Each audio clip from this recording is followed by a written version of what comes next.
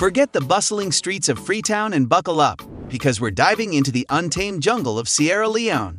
Not for wildlife safari, but for something even wilder. In this video, we unravel the enigma of Sierra Leone's failed, abandoned, or uncompleted megaprojects, each bearing witness to a narrative of hope, hubris, and ultimately, heartbreak. Today, we're cracking open the top failed, abandoned, or uncompleted megaprojects in Sierra Leone. Get ready, for the journey begins now. Number 10. Mambo River Hydropower Station.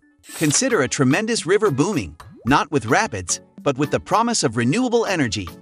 That was the vision of the Mambo River Hydropower Station, a dam so large it could electric half the country, a beacon of progress brighter than the midday sun. But hold your horses, for this dream hit some roadblocks quickly than a mongoose hunting a cockroach. First, money is tighter than a few rap.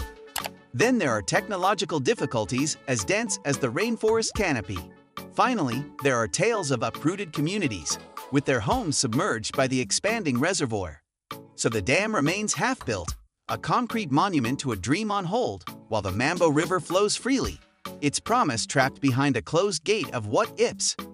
Number 9. King Tom International Airport in Freetown.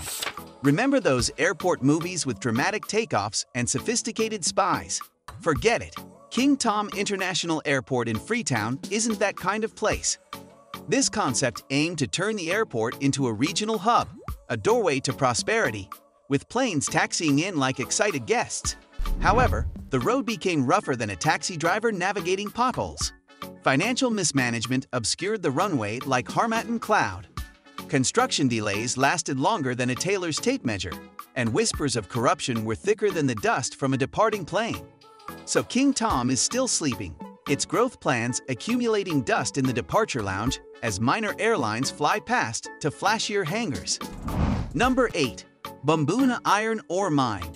Consider mountains of iron ore, gleaming like dispersed pearls, promising prosperity and employment for all. That was the second coming of the Bombuna Iron Ore Mine, a resurgent giant. However, this comeback youngster stumbled quickly than a baby giraffe on roller skates. Logistical obstacles piled up like termite mounds. Infrastructure is as flimsy as a young spider web. Global iron ore prices fell as low as a limbo champion.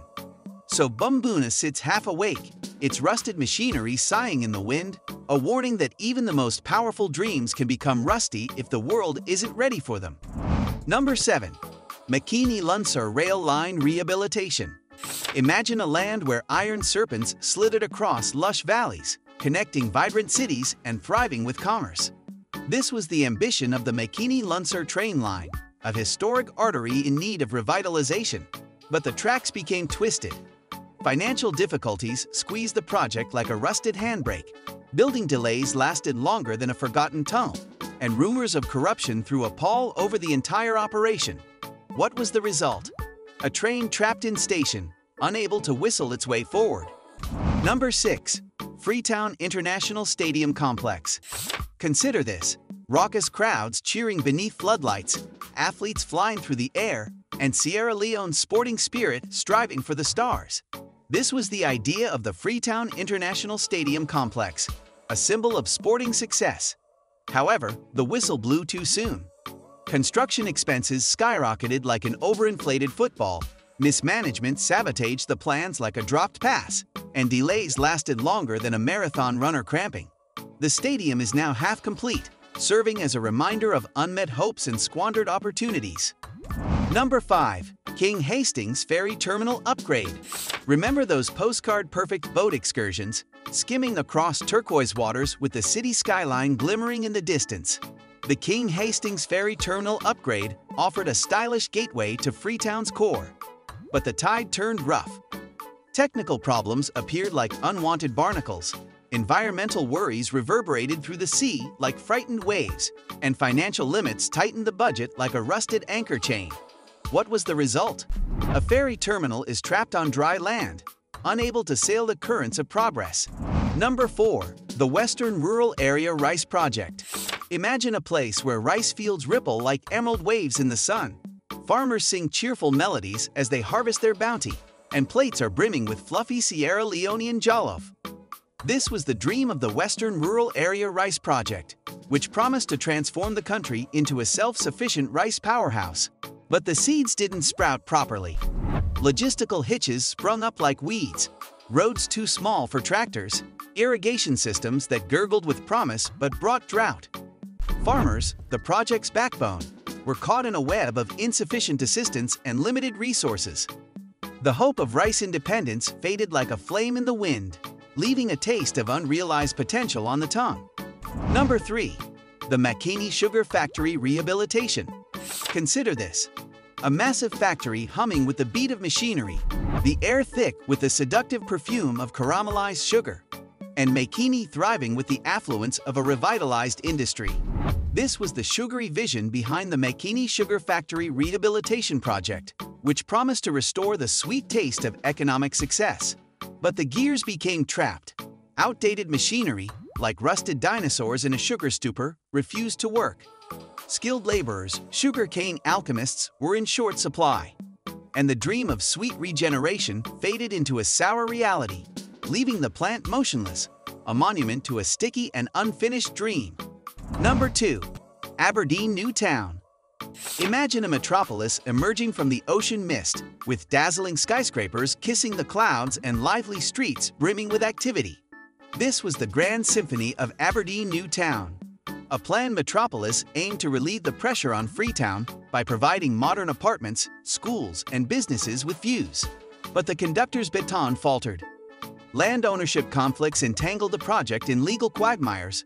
Environmental concerns over deforestation rang like angry waves, and infrastructural requirements felt like an infinite ocean to fill. The dream metropolis became trapped in the shallows, leaving Aberdeen unaffected and the symphony of urban harmony muted. Number 1. Bow Kenema Road Upgrade. Consider a ribbon of smooth tarmac snaking across gorgeous mountains, linking bustling Bow with the colorful core of Kenema. This was the vision of the Bow Kenema Road Upgrade, a roadway that promised trade, development, and a faster commute for tired travelers. But the road encountered some potholes. Financial problems tightened the construction belt, rumors of corruption threw a pall over the project, and construction delays lasted longer than a stuck vehicle on a hill. The road remains uneven, the journey stays lengthy, and the dream of seamless connectedness fades like a flat tire on the side of progress. These stories, my friends, are more than just incomplete projects. They are cautionary tales, lessons in balancing ambition with reality, and glimpses into the difficulties Sierra Leone faces on its path to prosperity. They remind us that development is a delicate dance. These unfinished projects, like rough diamonds waiting to be polished, contain the possibility for fresh methods, inventive solutions, and a future in which development moves to the beat of sustainability, community, and resilience. So, there you have it, folks. A taste of the unfinished narratives of Sierra Leone, where even the whispers of abandoned projects hold valuable lessons. Stay curious, stay adventurous, and never stop questioning the picture perfect.